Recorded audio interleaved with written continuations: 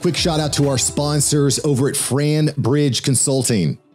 They specialize in placing you with the best non-food franchises on earth. And the best part, it's 100% free.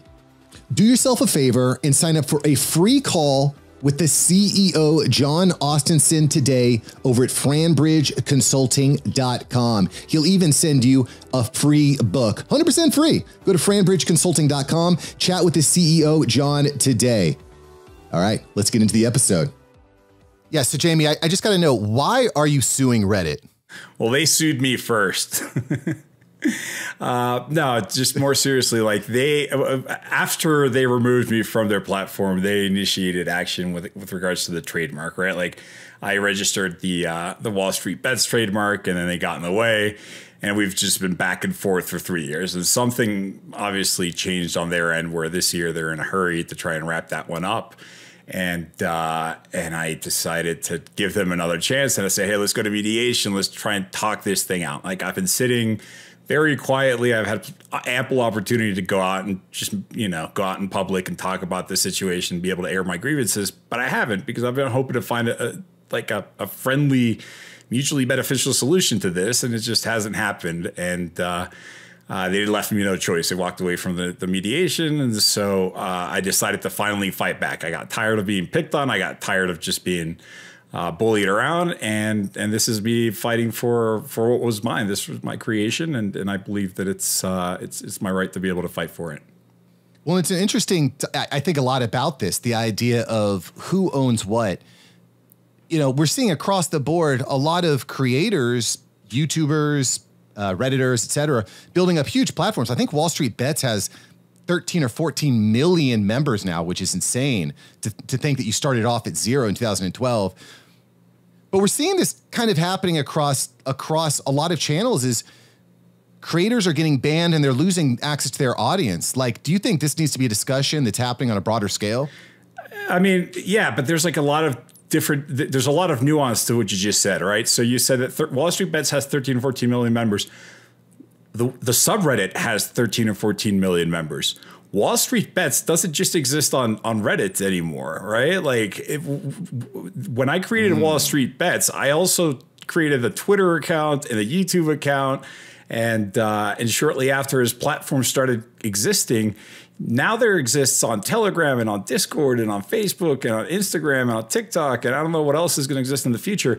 But WallStreetBets doesn't belong to Reddit, right? It's this omnipresent idea where it exists on all sorts of different platforms. So there's actually a lot more people, and they're all the communities that exist outside of Reddit are at risk if Reddit were to take this trademark from me, right? Because of course they're going to go right after him and say, no, this is WallStreetBets brought to you by Reddit.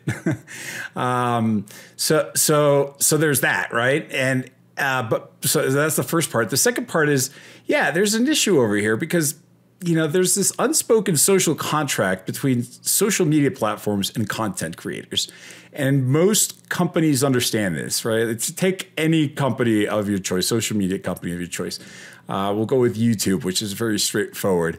They understand the fact that they're a platform. They give technology. They bring the audience. And they provide an experience for content creators to be able to put up videos and build up an audience.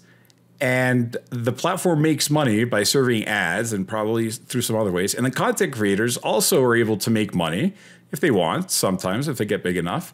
If they want, they could just share their ideas.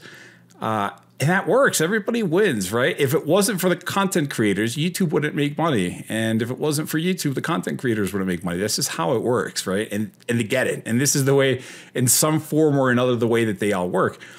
Reddit is kind of having this identity crisis where they're not quite sure what they're doing because they don't have a firm policy on this. They're very ambiguous with what their rules are. With their monetization, they're like, you can't enrich yourself. People say that all day long. There's no rules in the guidelines that say you can't make money. And there's no, if you look at the enforcement, you can see that lots of people and lots of subreddits monetize every which way, including on WallStreetBets before, during, and after they got kicked out.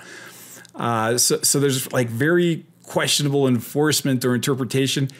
And when it comes to saying, okay, well, sometimes we like to just take this intellectual property after it's gotten really popular. I'd love to know the answers to what Reddit is thinking, because they've already done this to lots of communities. They seem to do this. And when I say do this, I mean they just trademark, and in many cases they also kick out the creators. I am not the only one where the creator got kicked out shortly after registering the trademark. And they don't do that with all of them. They just seem to do that. I don't know what the pattern is. It appears to be that they only do this with ones that are really popular, the ones that seem to have value on them. I don't really know. I'd love to know the answers to these questions. The trademark idea, I think, is really interesting. And I'm not an expert when it comes to copyright law and trademark law, but you bring up a really good point. The first thing I do when I'm launching a podcast for a new client is make sure that you bookmark, make sure you take that name out on all the social media platforms, because your presence now doesn't just live on one platform. It's an entire internet brand. Your personal brand is all over the place, right? So it seems kind of crazy to me that any one platform could monopolize your brand and saying, nope, this is the only place you can exist. You know, I don't understand how that could be executed on, because again, right now your brand is multi-platform. No, you have a good point. I turned around and actually did that shortly after I registered WallStreetBets on Reddit. I did this on a lot of other platforms, at least the ones that were available at the time. And when it came to the domains, I did all of them except for the .com. It was being squatted on it. They wanted like 6 figures for it, and back then I didn't have that kind of money, and I didn't anticipate being able to need it. And quite frankly, I didn't give it that importance. It's irrelevant. I had that same thought process, right? Like decided to be able to take a hold of it. In fact, that's also why, as I was making moves to be able to grow the brand further, I wrote the book. I'm starting the trading competition. I filed for the trademark, and I refused to announce that trading competition until the trademark was filed, which was turned out to be the correct move. Because that's what actually allowed me to have the upper hand in this fight. People that have lost other people who have fought their trademark with Reddit have lost because they didn't move first, right? The thing that's a little bit sad, though, is when you go to Reddit, when you go to like these little sites, you don't go in there thinking to yourself, I would like to start a business. You know, when people go to Reddit, at least back in the day, you go to Reddit because you want to start a community, because maybe you have a hobby, or you have a habit, like you have a passion for something. Like, let's say you just got a Chihuahua and you want to create a little subreddit for pictures of Chihuahuas, right? You're not thinking you're going to start a business out of this thing. You're not going to go lawyer up before making your subreddit about Chihuahua pictures. Lots of influencers actually get started this way, right? Like there's this influencer that my wife loves to watch on Instagram, which is this mom, and she's got quadruplets. I have twins, right? And so, I think she enjoys seeing how there's parents who have it even harder than us. And she sees how she struggles with the kids in the bath time or whatever it is, and she shares all these tips and tricks. And this mom has now turned this into a very successful brand, right? Like how to be a mom of multiple kids. And you can now buy the book and the thing and the child seat. I don't know what, all sorts of stuff like that. This mom didn't, excuse me. I don't think this mom started her influencer career thinking to herself, I would like to be an influencer for moms that have multiple children. I think she's just like, look at the pictures of my children. I love them. And this is cute. And then she got a huge following behind it. And just out of this passion, all of a sudden she's like, you know what? I think I could actually turn this into a business, right? How many people go out there and say, oh, I'm going to make cupcakes because I love baking, and I'm just going to do this and somebody says, hey, you should actually maybe make a bakery out of this thing because these cupcakes are great. You're right, I should. And then they actually turn that into a dream. That's how social media starts. Like that's how a lot of influencers get their start. You don't lawyer up before opening a social media account. Like that's just insane. They're absolutely killing any type of productivity that they're having. Like basically what Reddit is signaling to the world is, yes, come over here. This is where you can keep your stuff. However, if you're successful, then you run the chance that we will take it from you, right? Like that's like the worst case scenario. That means if it turns out you're not successful, then you can keep it. But if it's actually good, then you have to bring it over here. And what's super sad about this is a lot of people don't have the way to be able to fight back. It's not immediately apparent that you can take on a multi-billion-dollar corporation. Like, it's not an easy thing to do. And so I'm guessing a lot of people just kind of say, sorry about your luck, and then just kind of whimper away. Yo, are you interested in business ownership? For many entrepreneurs, the journey starts with non-food franchising. Franchising is simply the better option for many entrepreneurs, and demand is at an all-time high. Lucky for you, John Austinson, founder of Franbridge Consulting, is here to help you today. John and his Franbridge Consulting team are part of the largest brokerage in the US and are constantly vetting the market thoroughly. Franbridge is hands down the premier source for the best opportunities in the non-food franchising world. They will find the best business for you, your personality, and your location. From healthcare to dumpsters, from youth soccer to oil changes, even insulation and windows. And the best part, it's 100% fee-free, no additional costs to you. You may have heard John on Entrepreneurs on Fire. He has served as an Inc. 500 franchisor, a multi-brand franchisee, and in fact, he's one of the top 1% consultants nationwide.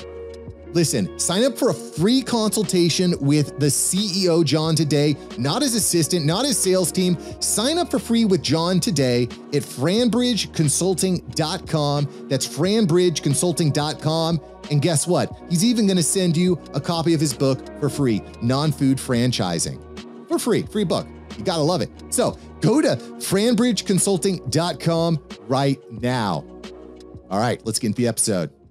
Well, I think it's important that we have the conversation about this now. And if I could look just back the last couple of years, I could define it with one word: disruption.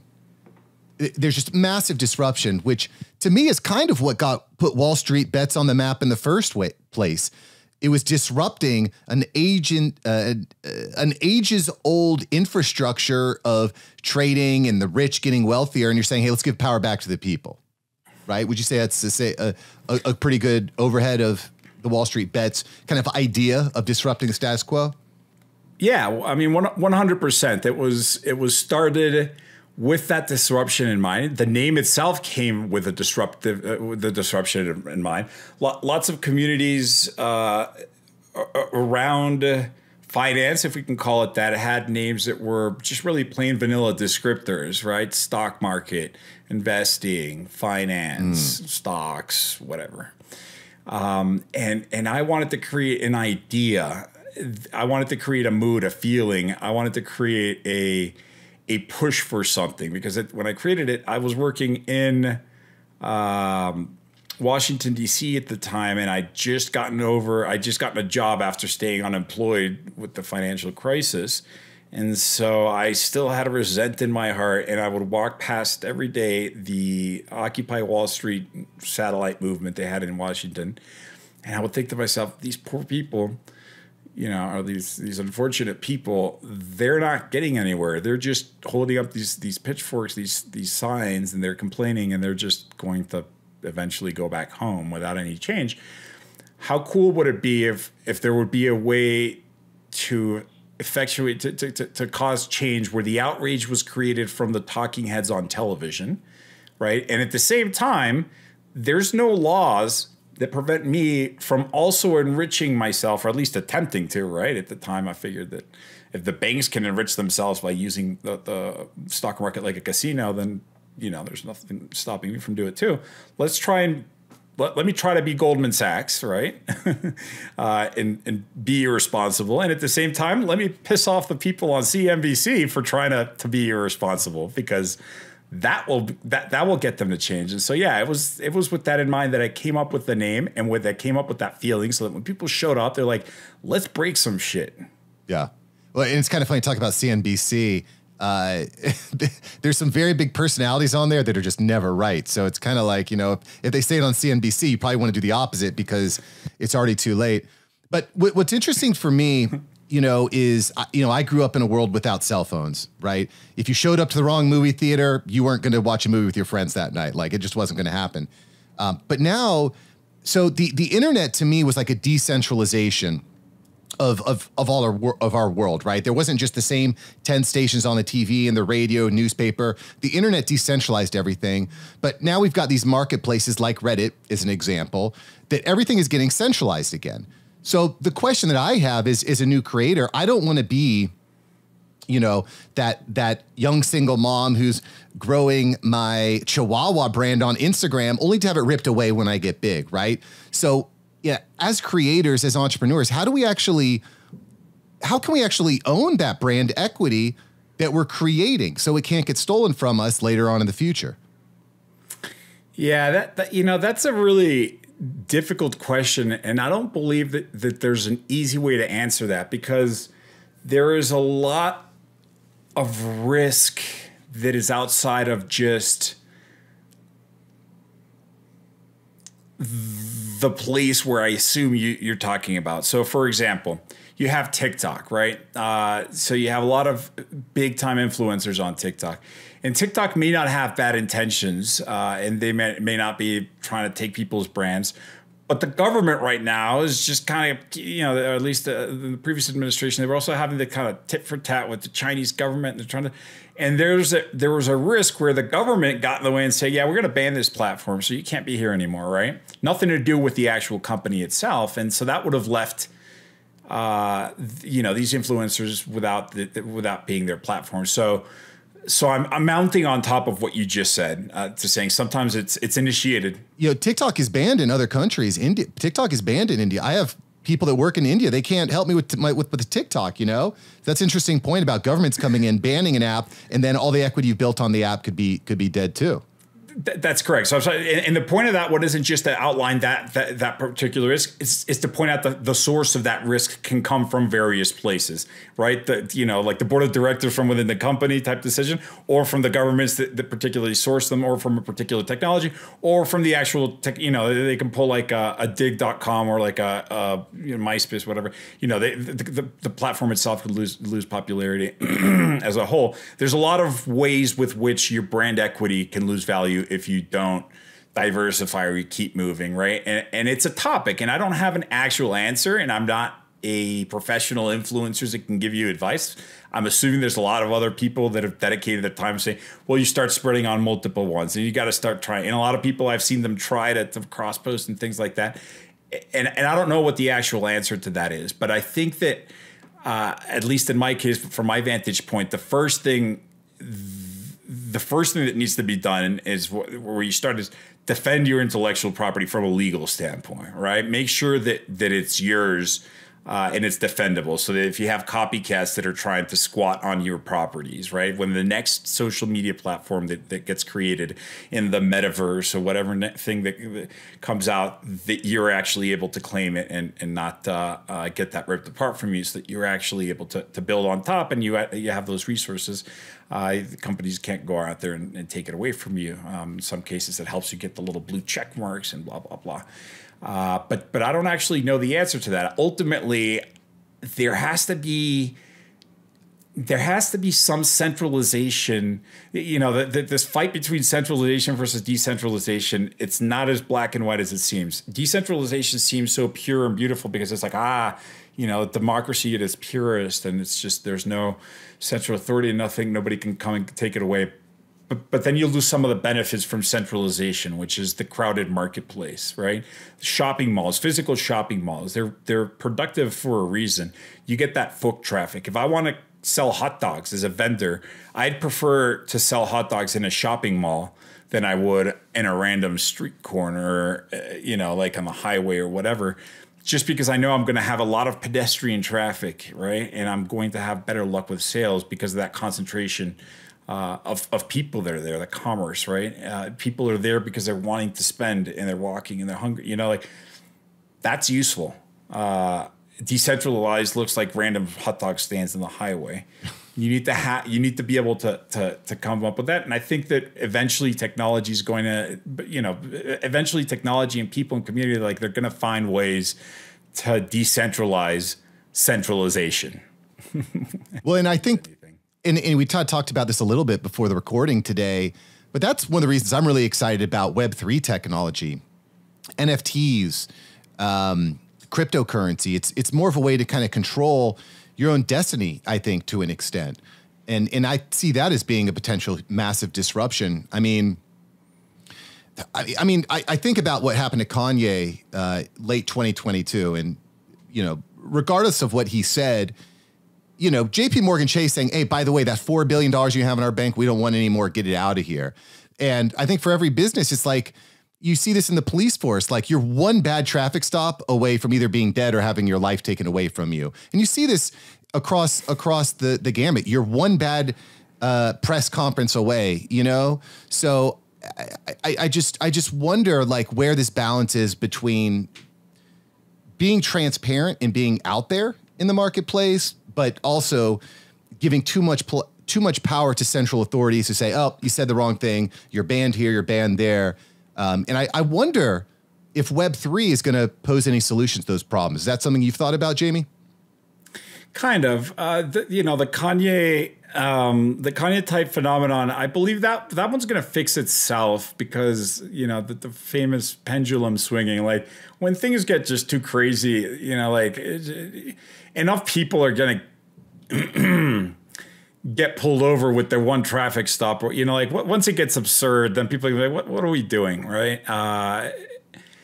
And then the problem will fix itself when it comes to just that's almost like an activist business state. There's no reason. I didn't know about JP Morgan. This is the first time I heard of that, but it doesn't surprise me because this cancel culture. There's this idea that the companies would want to just take a stand because it's risky to not take a stand. It's weird. And mind you, like I know that what he was saying on Twitter was xenophobic. I'm Jewish, so I have reason to take offense to what he was saying, but I don't necessarily think that like companies should close his bank. Like I don't feel better as a Jew that they close his bank account. Like I don't see what that does. Like now we're talking about him some more, I guess. I don't know. Yeah. But like as the second point is I like to think more of as a positive thing, right? Like, what is the benefit that we can get from decentralization as opposed to what can we get away from the negative?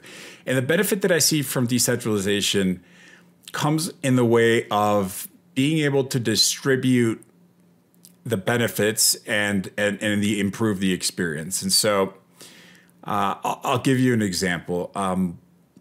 I started using TikTok earlier this year, and like anyone else that's starting to use it for the first time, anyone that's used it understands what I'm about to say.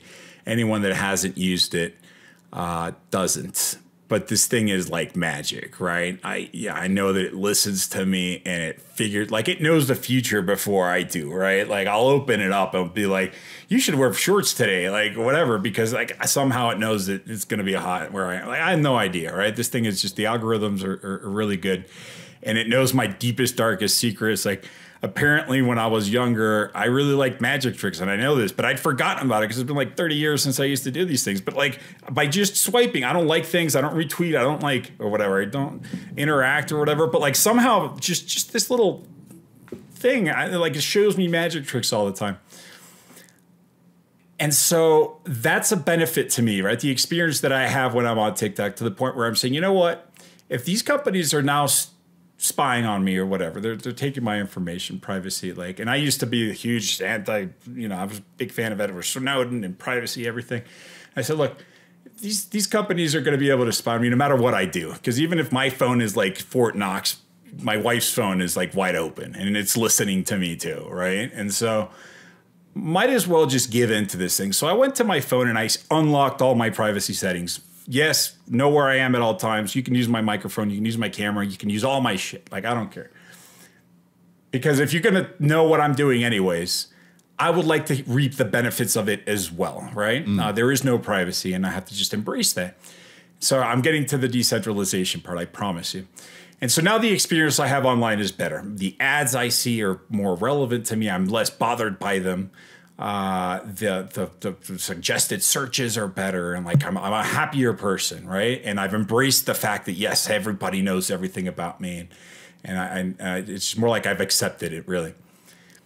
But now, if we could take this and add a token of decentralization to what I've just described, which is now I'm a happier person because my experience is superior. I'm now sharing the benefits of my exposed zero privacy. If I can also share the monetization part of it, or at least take a granular approach to that privatization, like, you know, which privacy rights. I'm not fooling anybody by saying share my microphone. That freaking TikTok listens to me no matter what I do. Like, you know, like I have no idea how it does it. I could stick it in a Faraday cage and it still listens to me. Nothing to do with the setting. But I know that with Web3, I can control a little bit more. If I could say to this thing, hey, I would like to share my cookie, like I would like to share with this site what my age is, my food preferences, the color of my eyes, and the types of movies I like to watch, right? And here's my digital signature so that you can know that it's true. So now I'm giving this website valid information, which I believe to be relevant to this website, so that they can now purchase it directly from me because I'm purchasing this information anyways. The website's going to be happy with paying for it because they're, once again, paying for it anyways, but they're getting the signed version of it, right, from the actual user. So now they're actually getting the version which I have now given that website. They're paying me directly for it, right? Like the intermediaries can get it. Now everybody's happy. I've gotten my better experience. I've gotten paid for it. The website's happier because they got better information for it, right? And I actually have visibility over who has my data. Everybody wins under that scenario. And I'm sorry, that was a really long answer to your question. But yes, that's how I see that they could improve. No, I like it. And we're just having a dialogue here. We're trying to figure this out because, quite frankly, I have little confidence in decision makers and lawmakers to figure this out. That's why we have open conversations here. But, you know, to your point, because I'm the same way, Jamie, and back when I was in the insurance industry, they're putting these little beacons on cars to track how fast you're driving, how quickly you're taking corners, you know, how much driving you're doing. Because they want more data, they can write better insurance policies, more accurate policies. And so many, I can't tell you the number of clients who would say, Mark, I don't want that in my car. I don't want, you know, the company to know what I'm doing. I'm like, listen, bro, they know everything you're doing already. You might as well get paid for it. But at the same time, where's that balance? Because who's reading the terms of service of all these accounts, right? You sign up for your Facebook account. It's a 20-page terms of service. Ain't nobody reading that. So I just wonder if there needs to be some sort of standardization. In order for centralization to work, there needs to be trust, I think, between the users and the providers. And I just don't know exactly how that gets brought back, especially when we have stories like your story and what happened with the subreddit WallStreetBet. I don't know where the answer is. I'm hoping that somewhere within the blockchain and Web3, brighter minds than mine will figure it out. But I don't know, Jamie. Well, it's sad because I actually did read the terms of service. Props to you, bro. I did. I actually read the terms of service. And I read them, and of course, you know, it was about market these things. It says, like, it's your content and you get to keep it. And I assumed that meant that it's my content and I get to keep it. Apparently that... But apparently now you need a law degree to interpret those words. Or ChatGPT. Just plug it in ChatGPT. It'll tell you yes or no. I'm so obsessed with that thing. Yeah, I don't know. Like, look, I think that you need a good combination between because social media requires social, right? Meaning people, right? You need to have communities and you have to have buy-in. These things only work when people use them.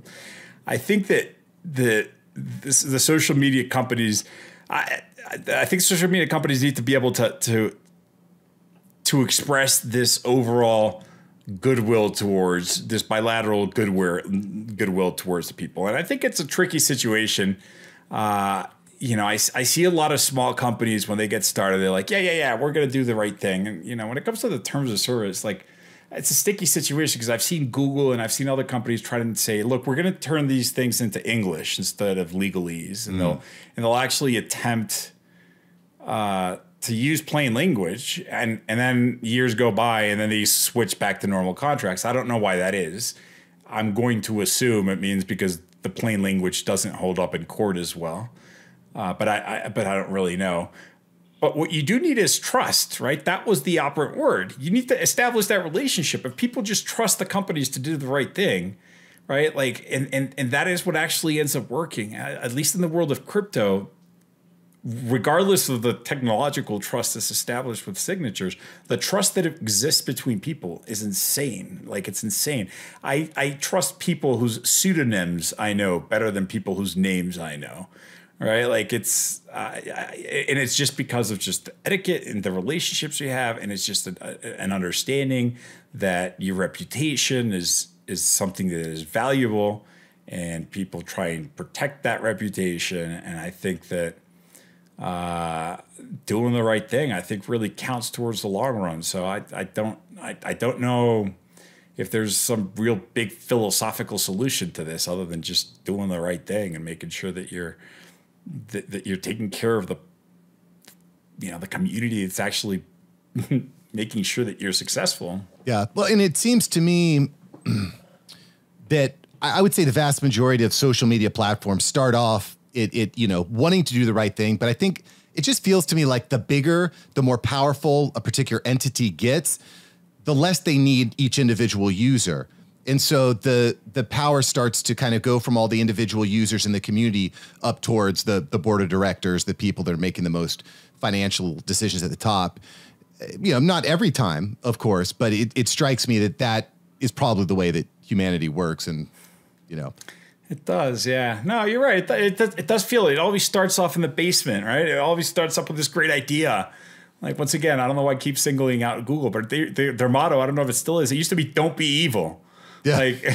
Like that's an awesome motto for a company, and you could just peer into the minds of like Sergey and Brin and Larry Page, where they were thinking, no matter how big we make it, man, you and I can never be that company, right? Like, I would pay anything to go back into that conversation. And I'm not saying Google has become evil, but I can see that they had that in mind, that fear of becoming large and having to fight against those types of forces. Because, yeah, once you have to hire an HR department that says, all right, now you got to fill out this form right here, and you turn into this bureaucratic thing, and you have to start worrying about your quarterly earnings, and you have the growth and the investor relations. Like, it becomes a set of numbers, and it's an entity. It's no longer about the stories and the people. And yeah, I'm not saying it's good or bad or anything like that. It's just the way things go. Yeah. And maybe the only way to do that is to stop growing. I have no idea. Yeah. Well, we'll have to keep, I think keeping the conversation going is probably the biggest thing when it comes to that, because you need to have the trust and the balance. One of the things that I'd be remiss if we didn't talk about, again, keeping along the lines of disruption, is AI. You mentioned ChatGPT is a tool you're fascinated with. AI has been one of the most powerful things for my business. Like, profit margins are way higher. I can serve more clients. I can do better quality work. I can empower my team members. AI is crazy. Where does all that play into this issue of proprietary and whatnot? Over under 10 years, is all the AI generated content going to come back and say, oh, actually, that blog that you had, that podcast art, that's not yours, that's ours now, because our chatbot was the one to create it. Like, is that coming around the meadow? I'm right now in a legal battle over who owns the brand that I created, that I worked on for a freaking decade, right? Because there's the legal terms, like, oh, well, who used? It's got to have to per reviews and the monetization, the first thing. But you have lawyers that go in there and they use words, lots of syllables in there. I went into a thing, I clicked a button, I said, I'd like to create something. Like, sure, what do you want to name it? I'm like, I'd like to name it WallStreetBets. And I actually thought about it for a long time before coming up with it. I'm like, cool. Wow. It's not taken. So an algorithm said, not like a human, like a computer program said, yes, that is permissible for your community. Congratulations, it's yours now. All right, like, have fun with it. And then I spent the next 10 years making it cool, right? And now I'm fighting in a court of law as to whether or not it's mine. There's no way I'm getting into like understanding who owns stuff when a computer generated version of it does it, because like. I don't envy the lawyers' jobs, but like I do enjoy a thought provoker in there, right? I for fun decide I love Matt Levine. He's a columnist that he's associated with Bloomberg. I'm not exactly sure what is full relationship, but he's under their umbrella, and he does finance column, and he's just absolutely hilarious. But he's a very sarcastic, humorous, high-level author, almost impossible for a computer to replicate as far as I'm concerned. So I took it upon myself to say I'd like to train OpenAI. It wasn't ChatGPT, it was OpenAI by the makers of ChatGPT, to train it, because it gave you access to all their back-end stuff, and you can upload samples and you can, tweak it. So I uploaded a ton of samples of Matt Levine. I said, I would like to make my own little Matt Levine and see how push this thing to the limits, because it's really hard to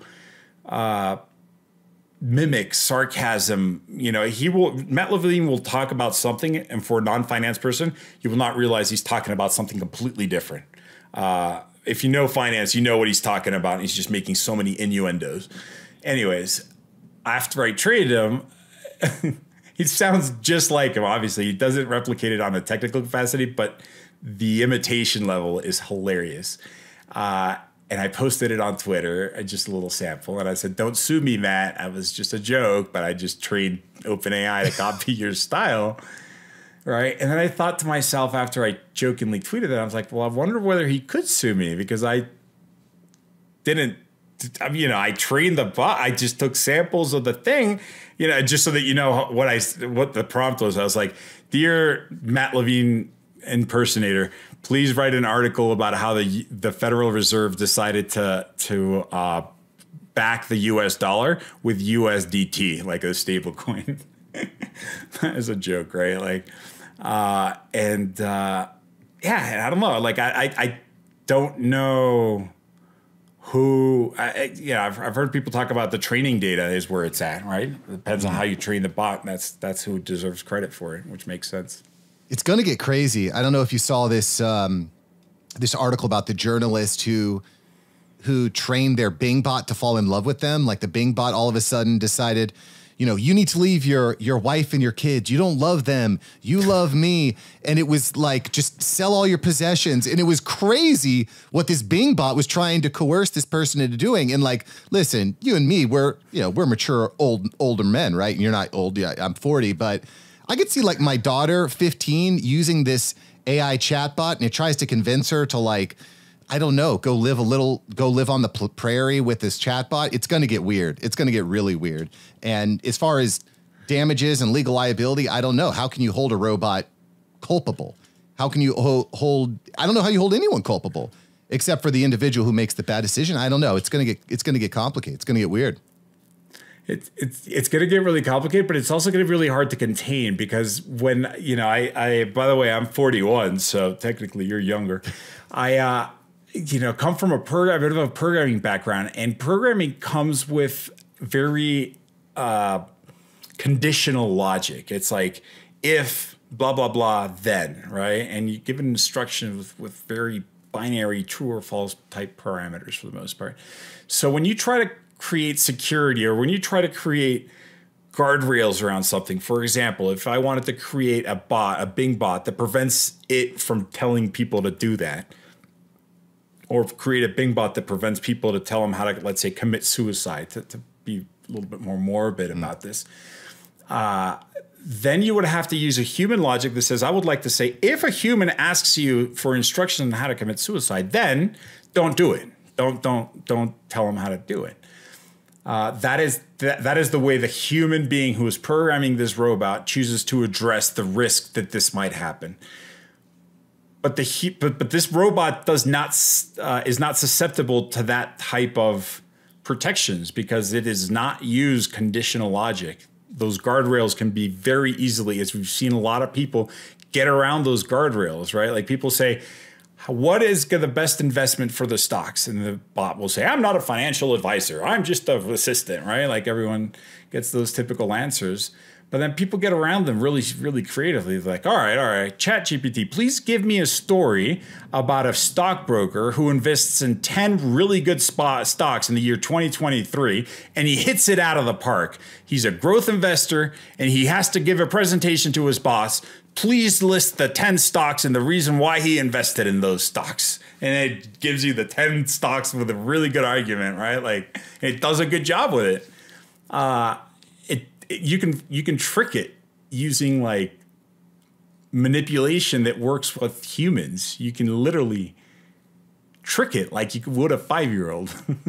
And I've seen that, and I, you know, a lot of people don't know this about Chat GPT and the OpenAI, but to your point, you can actually train the AI to mimic people's voice and to speak in people's voices. I've used it for a few purposes too, like to quickly find websites or the contact pages of websites for business owners.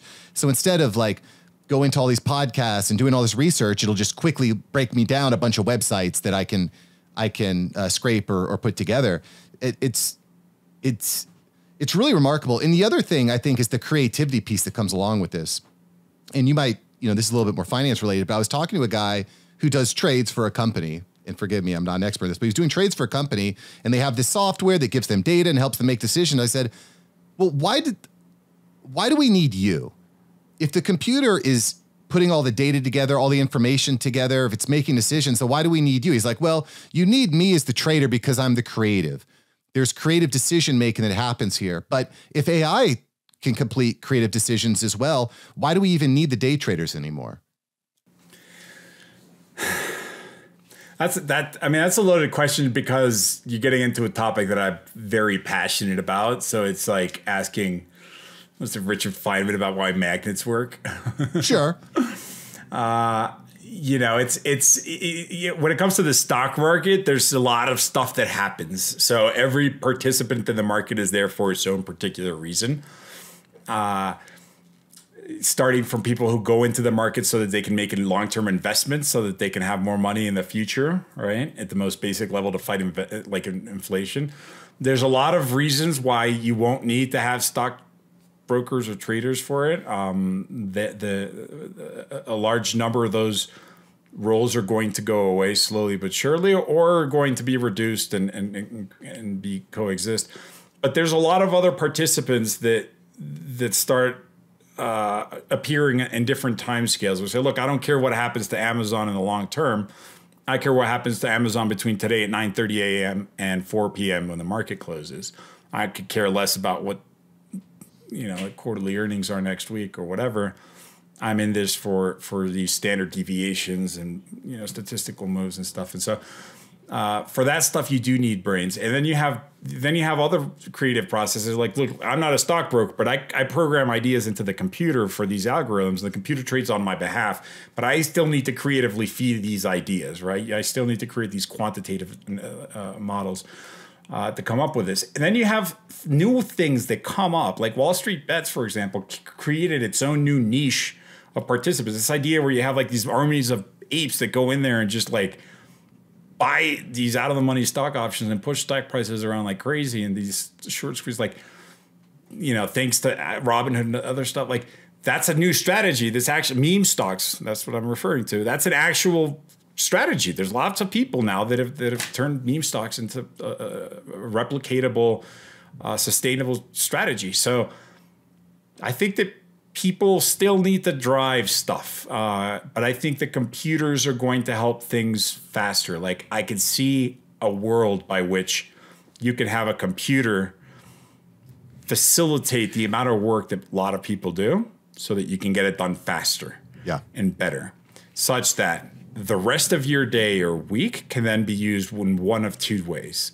Well, either with leisure, which I consider to be productive, which is, hey, you did your work, you can go home and have fun, be with your family, enjoy, be healthy, go to the gym, or do more work, right? Be more productive, make more money, whether it be the same company or some additional work, both of which are productive. So, you've now been able to produce more stuff with your time thanks to these things. Super fascinating stuff, Jamie. And I feel like we could go for hours and hours and hours on these topics. Endlessly fascinating. Very much a disruptive time in human history. I'm going to ask you some rapid fire questions, Jamie, but before we get into the rapid fire, tell us, where's the best way for us to connect with you? Twitter's the best way to get me directly, because all these other social media platforms sometimes have intermediaries. So at WallStreetBets with the 3 words spelled out is the best way to connect. My DMs are open, and that's the best way. At WallStreetBets on Twitter. Mm-hmm. At WallStreetBets, got it. That's the brand, baby. At WallStreetBets. Jaime Rogozinski. So, Jaime, you ready for the rapid fire? Let's do it. Let's rock and roll. Jaime, what's the scariest movie you've ever seen? I don't think I've seen a scary movie before. Maybe, I don't know, It? Yep, good one. Bold prediction, in 10 years, is Bitcoin going to be worth more or less than $100,000 in 10 years? More. Yeah, I'm with you there. What about Ethereum? Ethereum over, under 100K in 10 years? Under. Under. NFTs, overrated, underrated? Under, but not in their current form. Okay, I'll give you a quick. They're still being perfected. What's the best way to use an NFT? I mean, the same way, but similar way. But there's still like this 10,000 number. This you got to give your community like lined up, put some random utility thing on it. Like they're gonna tweak the little formula on it, and they're going to do it. The best use I've seen so far was for the Australian Open tennis match. It was a very not very heard of what they did, and it wasn't making a lot of noise, but it was the most brilliant use of an NFT that I've ever seen anybody do. You'll have to look it up so that I don't take up too much of your rapid fire time. Interesting. Love it. If you could sit next to anyone on a plane, who'd you sit next to? Elon Musk. If you could live anywhere in the world, where would you live? Galapagos Island. Ooh, I like Galapagos. Some wild animals there. Final question here for you, Jaime. This may be an easy one, but if you had 10 seconds with yourself 10 years ago, what would you say?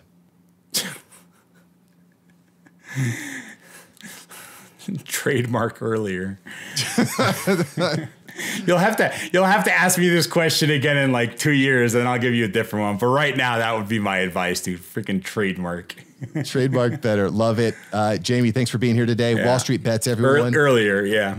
Yeah, in the books below. Check out WallStreetBets, the book. It is online for sale. Link below, WallStreetBets. Jaime, thanks, brother. Thanks a lot. Yo, thanks for listening to today's episode. Make sure to hit that subscribe button. I will catch you here next time on the After Hours Entrepreneur.